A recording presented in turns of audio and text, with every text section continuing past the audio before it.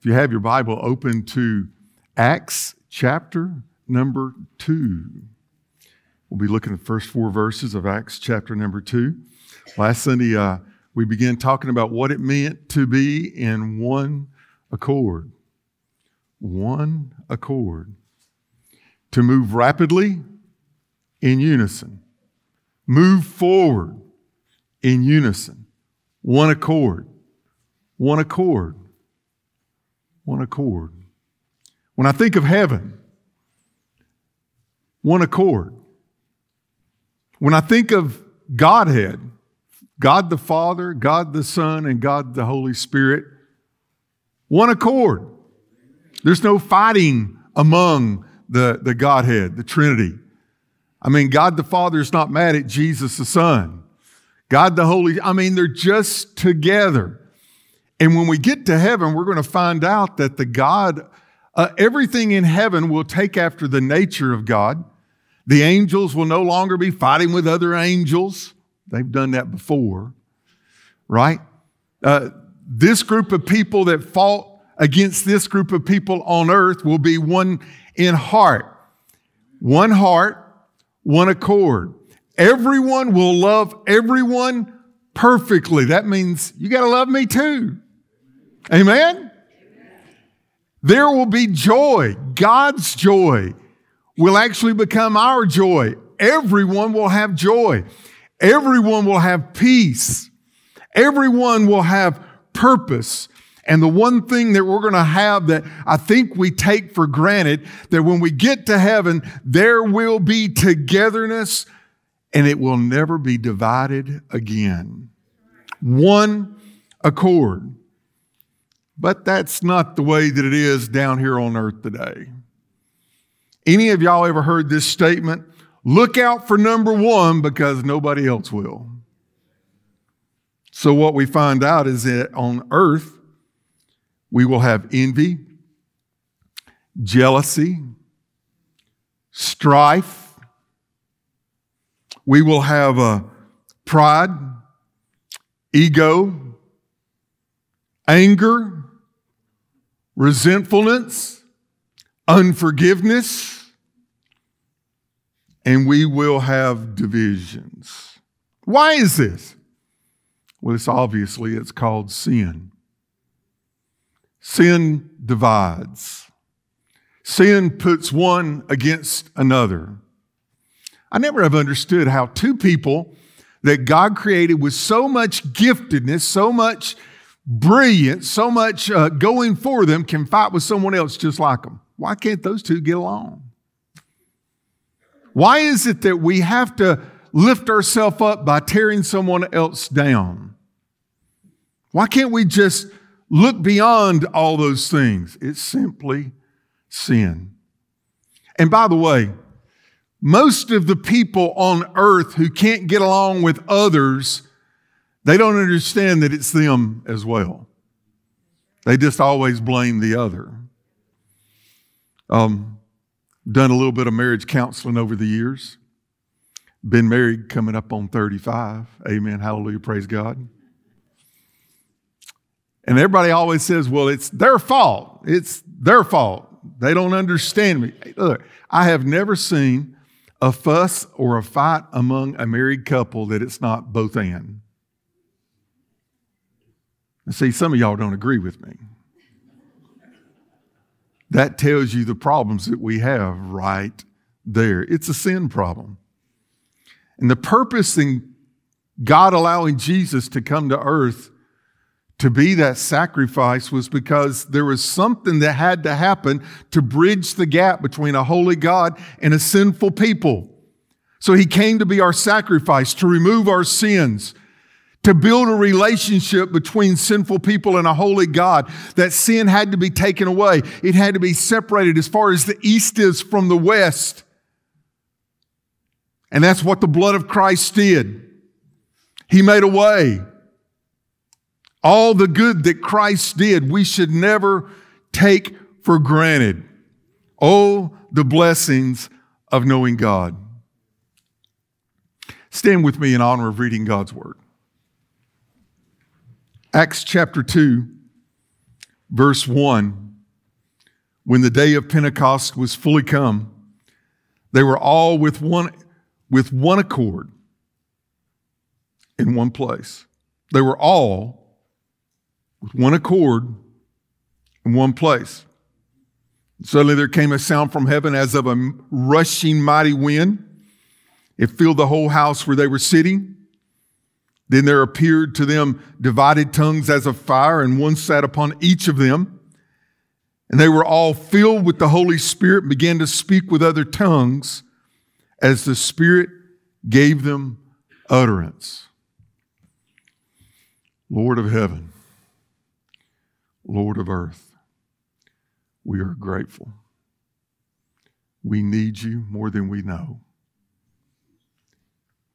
Father, we think that we know a little bit about being together, but by the power of the Holy Spirit, make us one in Christ. What a blessing. As we sit in this building together, one accord, one with you, one with each other. Speak, Holy Spirit, as only you can. In your name I pray. All God's people said, amen. You can be seated. They were all with one accord in one place. All of them. Been 10 days.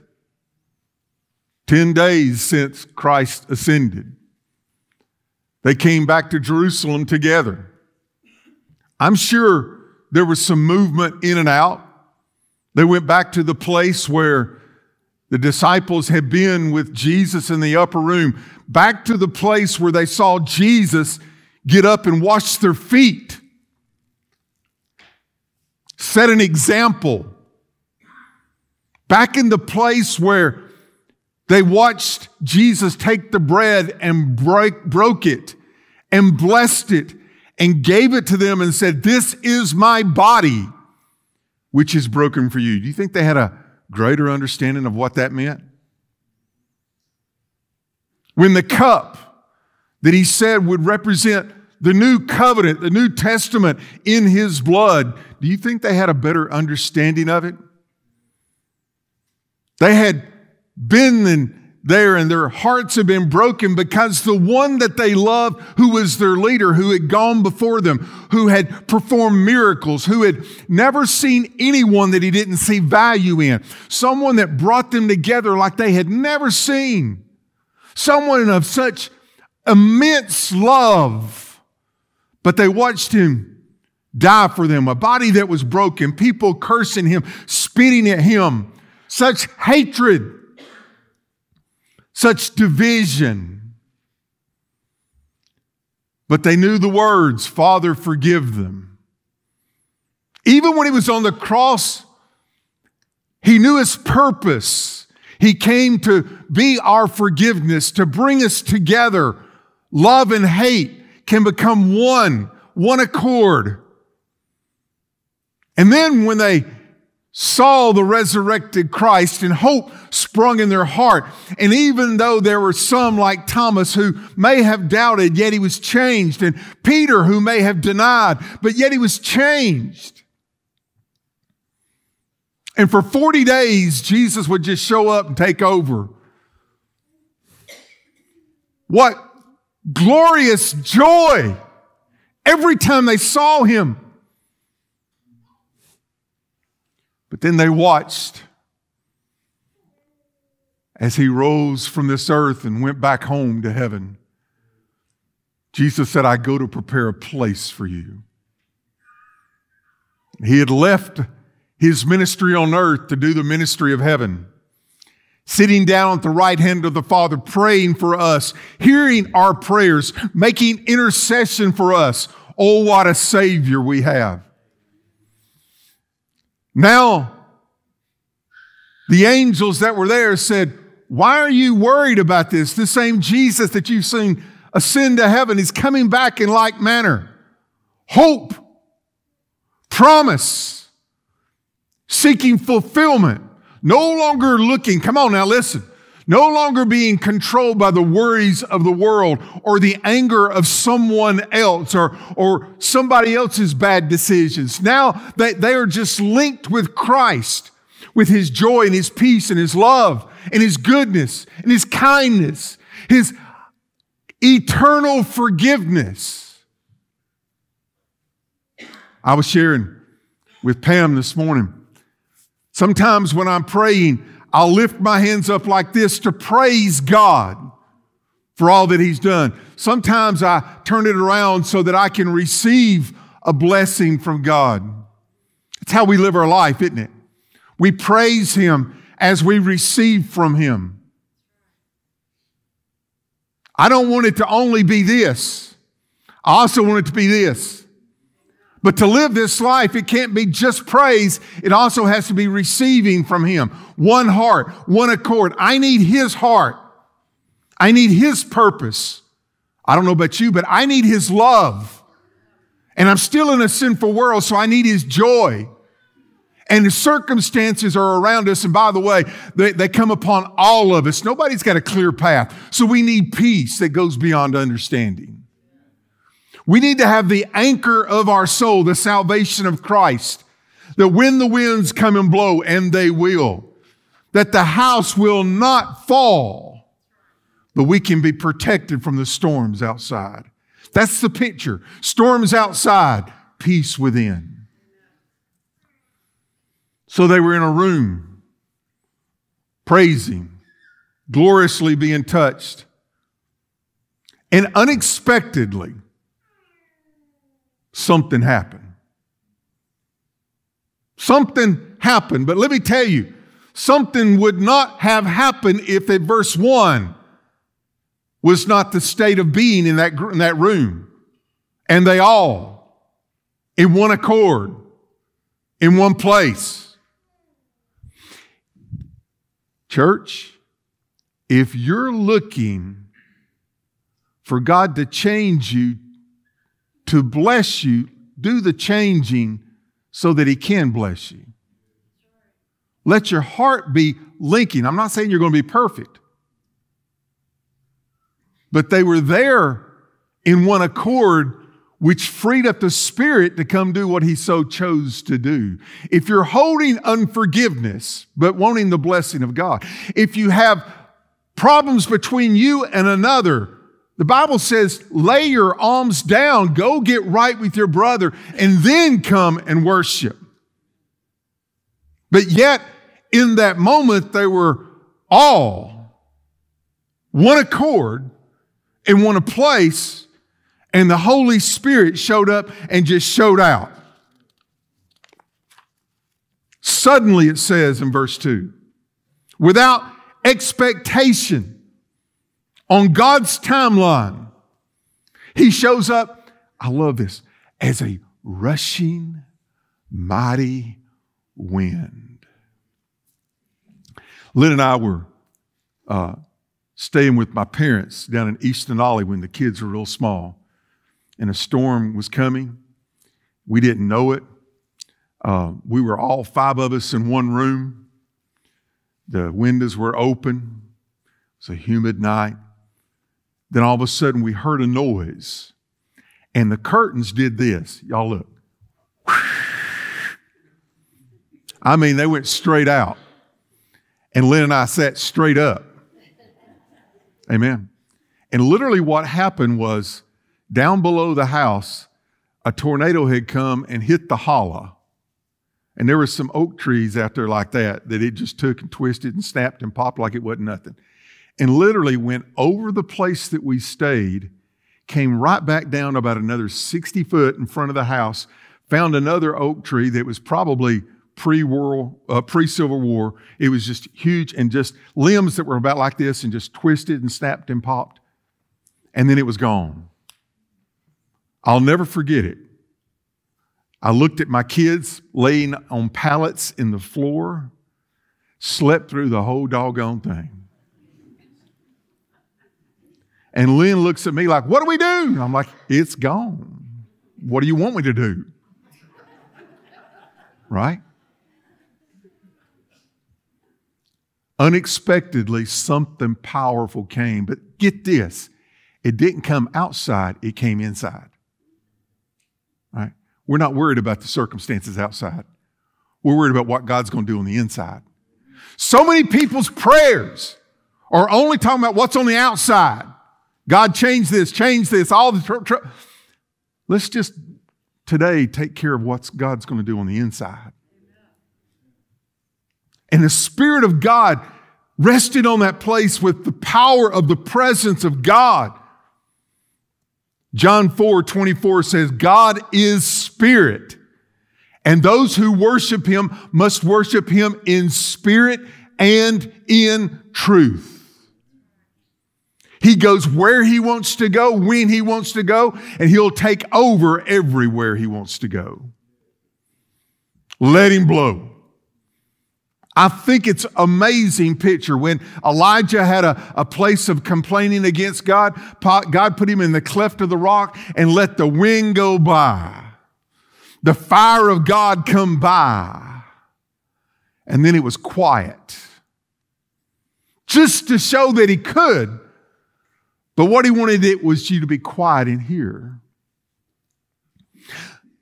God's power has not been reduced one bit. He is the God of creation. If He can build it and if He can keep it, then why in the world are we complaining about it? Why are we worried about anything come against us? He's already promised us that no weapon formed against us will prosper. So the Spirit of God comes in and blows. And in verse 3, look what it says. There appeared to them divided tongues as of fire, and one sat upon each of them. Divided means there was something unique for each one. The Spirit of God is the same, but He'll do one thing for Laura and a different thing for Doug, married together. One thing for Angie, one thing for Steve, married together. All right? One thing for me, I'm up here preaching to y'all. One thing for Lynn, she's downstairs preaching at the kids. But I think we didn't have women preachers. Yeah, she's preaching downstairs. Same God, but God gives me what I need. Come on. God gives you what you need. If God calls you to something, if God purposes you to something, He will give you what you need. Don't be envious of someone else's gift. Just nurture the one that you have. Accept the one that you have. Release yourself into the one that God's doing in your life. It was divided, and it was the same.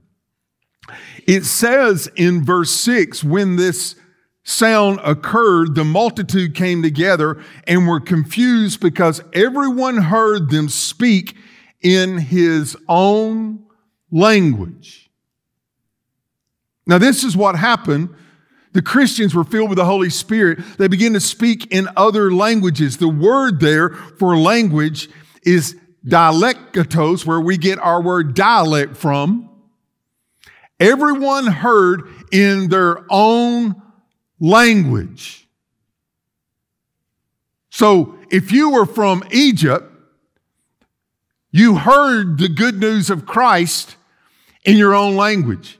If you were from Magog up north, you heard it in your own language. Now, this is not one of those quick language courses. Have y'all heard those language courses? Isn't one of them named Babel? Babel actually means confusion. And what Christ was doing here, I hope you listen. You're going to miss everything I have to say if you don't hear this. What God was doing was coming in to change a judgment that God had done earlier in Genesis chapter 11. And He was reversing what He did then that separated people. Now He's bringing something now that's going to bring people together. Matter of fact, if you got your Bible, let's look over in Genesis chapter 10.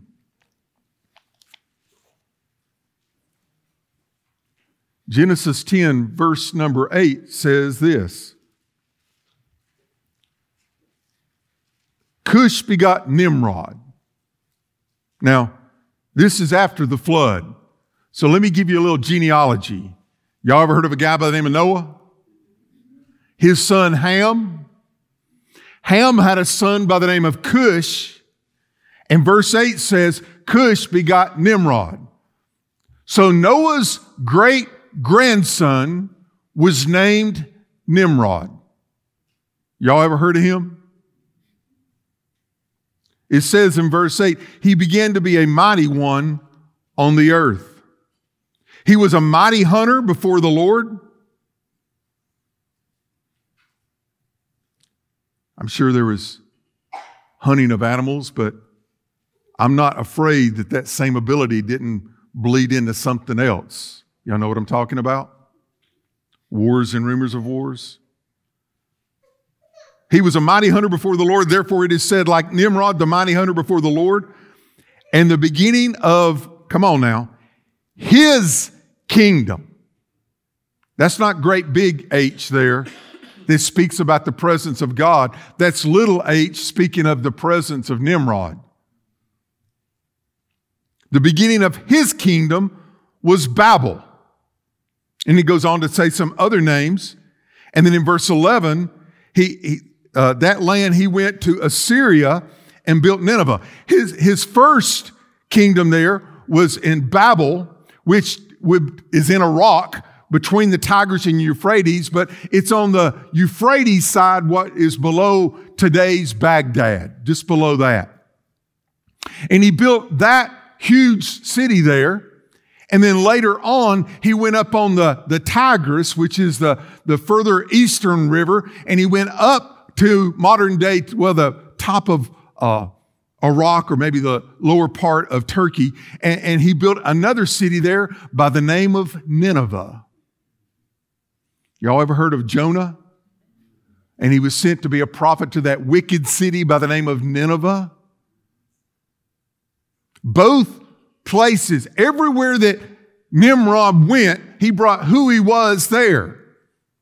He was talented. He was gifted. But he began to be like it was before the flood. Before the flood, everybody did what they wanted. Everybody leaned upon themselves. They were immoral.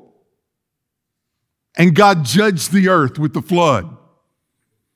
Now we're down 3 generations and they're pushing it again. They wanted everyone together to live in cities, not being spread out, and they were all in one language. Look what it says in chapter 11, verse 1. The whole earth had one language and one speech. It came to pass as they journeyed from the east, they came and found a plain in the land of Shinar. That's the place between the Tigris and the Euphrates. Somewhere in there was where the Garden of Eden was. We don't know where, but that's somewhere in that midst. And they came there and dwelt there. Then they said to one another, come, let us make bricks and bake them thoroughly, and had brick for stone, and they had asphalt for mortar. And they said, come, let us build ourselves a city and a tower whose top is in the heavens. It reaches to the heavens. You think they had a little bit of the spirit of Lucifer, Satan, who wanted a throne alongside God? Sounds like it. Their ego and pride kept lifting them up, what they wanted, what their thoughts were. Come, let us build ourselves a city and a tower whose top is in the heavens. Let us make a name for ourselves. It's about us. We want people to remember. Well, we're remembering him, but it's not a good remembrance.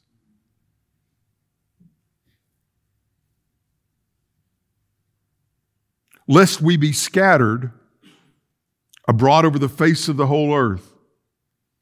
But the Lord came down, verse 5, to see the city and the tower which the sons of men have built.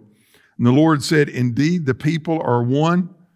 They all have one language, and this is what they begin to do. This is what they're beginning to do. Nothing that they propose to do will be withheld from them. God will allow it. Come, let us go.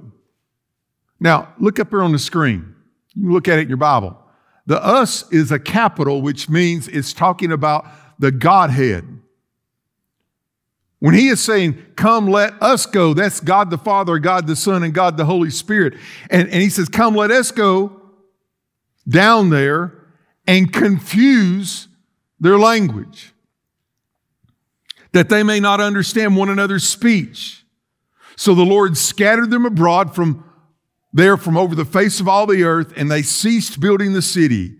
Therefore its name is called Babel, because there the Lord confused the language of all the earth, and from there the Lord scattered them abroad over the face of the earth. They were there, they were doing it for themselves. God said no. So immediately he scattered them, and they all only knew their own language. He gave them their own unique languages, and they began to scatter over all the earth. Division and race, separation, language. By the way, do we have any troubles today with divisions and separation? Do we have any trouble with race? Misunderstanding people of other cultures, of other languages? There's a division that is there. Don't y'all look too holy at me. You know there is. I mean, they could even be descendants of the same race and hate each other. Satan comes to divide and conquer, and he's pretty doggone good at it. God separated. But now we come to Acts chapter 4 and the beginning of the church. God's going to do a work. So he says, and they were all filled with the Holy Spirit, verse 4, Acts 2, verse 4. Once again, you see the word all. And look at this word, filled. Does that mean 90% man, 10% God? Oh, let's do better than that. How about 70% man, 30% God? No. Okay, let's get real ambitious. What about 10% man and 90% God? Oh, what? Y'all not listening. How many of y'all would be tickled to death if you had 10% man and 90% God?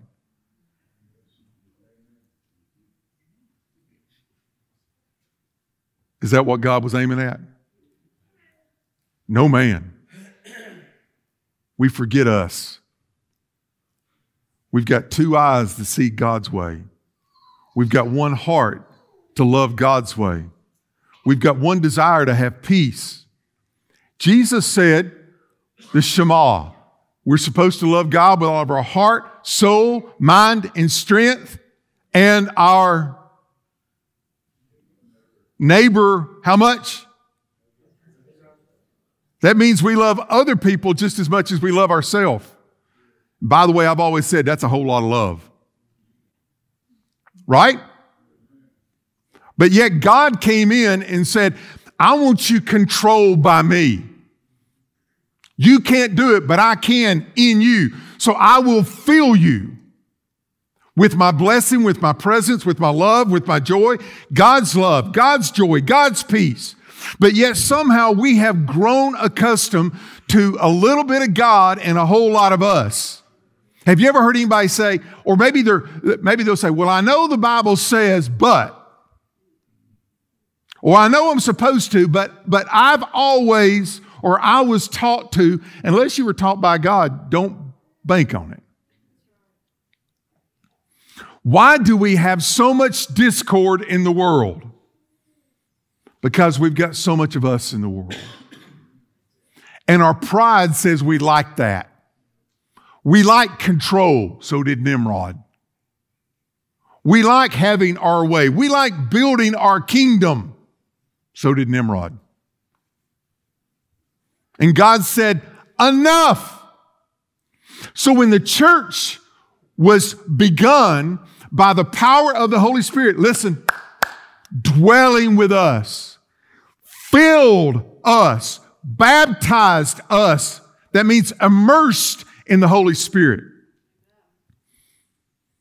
Then that desire of being one accord happened. You know, it's amazing to me that in God's church, this very scripture that is the symbol of God in us becoming one accord, one heart, is now in the church often used as something to divide us from other Christians.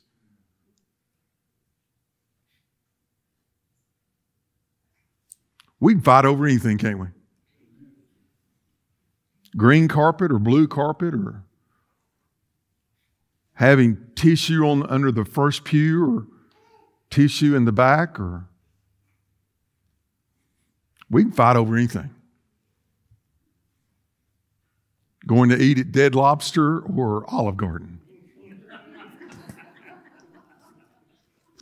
Amen. We can fight over anything. And then when you don't get your say, well, I'll go, but I won't like it.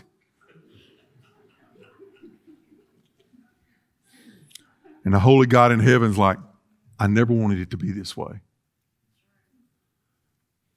Church, listen. I begin this by talking about in heaven, one heart, one accord, one love, one joy, one peace, one blessing. Amen? What is God's desire for earth? The very same. The very same.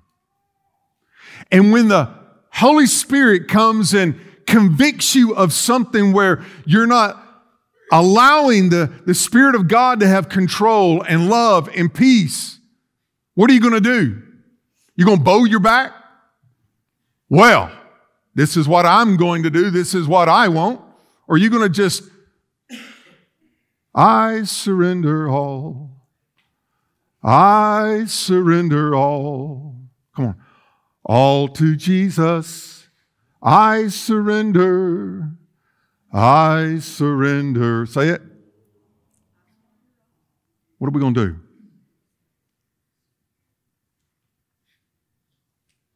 In the coming year, we're going to have problems. Yeah. We're going to have troubles, difficulties, disagreements. Hold on. Somebody over here wants one thing. Somebody over here wants this thing. What do?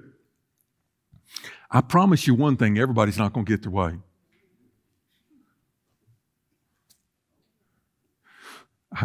I got another promise for you. If you think you're going to get your way in heaven, you misunderstand the plans of God. We'll be one heart, one accord, but that's because we are bound together with the bounds of love. It won't be about me, and it won't be about you. Can we do that on earth? Will we be challenged? Yes. Can we come through it? You better believe it. You better believe it. I have more hope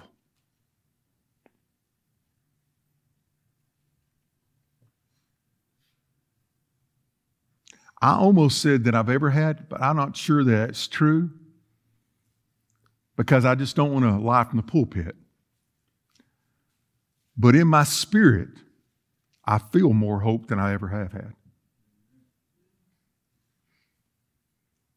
I've given up on it being easy. And I'll be honest, I've given up on making everybody happy, though my spirit wants to. I've come to find out that some of you aren't going to like me. Don't raise your hand. And I could be holy and say, well, that's your fault. No. It might be some of your fault. It might be some of my fault. But I'm a sinner, just like you are. I hadn't got it all figured out. And I'm not going to judge you. and I hope you don't judge me. But there's something amazing that can happen if we make a desire to come together in one heart and one accord. I know Satan's going to try to divide us. Don't let him. I believe God's going to do something amazing in New Holland. I believe God's going to do something amazing in Hall County. I believe God's going to do something amazing in the world. I think it's last days. I think that God's coming soon. And I know that He's going to push real hard for Christ in the last days. I think there's going to be a division. I think that there's going to be those who love Jesus are going to have an opportunity to love Him more than they ever have before. And those that have grown cold, Laodicea, those that are lukewarm, they're going to grow more lukewarm. Which side of the fence are you going to be on? I can't change what's outside, but could we just allow the Holy Spirit to change what's inside?